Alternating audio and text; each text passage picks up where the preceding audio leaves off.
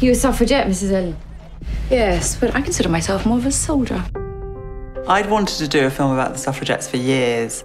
Here were a group of women fighting inequality, turning to acts of civil disobedience to achieve it. Guns for women! It all felt incredibly exciting and resonant.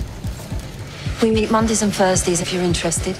There's always a responsibility in making a film about real events. It's important, Sarah, that the message translates to the modern audience. As Mrs. Pankhurst says, it's deeds, not words, that will get us the vote. Sarah's main focus is integrity. Her main focus is telling a real story about real people. So you never feel like you're in a film. Thumbs up. She just wants truth. We didn't want to make a biopic. We were interested in telling the story of the working woman. Action! Violet. I'll come with you tomorrow. I loved Sarah from the first day that I met her. She's collaborative. Everyone has a say. Everyone gets to voice an opinion on a line or a scene. But she has a very clear idea of what she wants. There's a big gathering on Friday. They're saying she's to speak.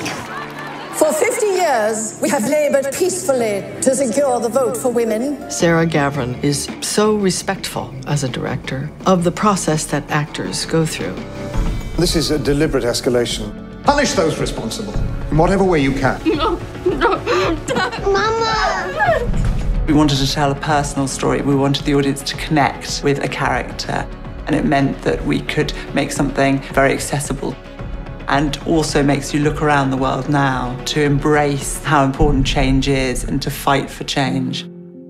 You might lose your life before this is over. We're in every home. We're half the human race. You can't stop us all. And we will win. I take my love, take it down.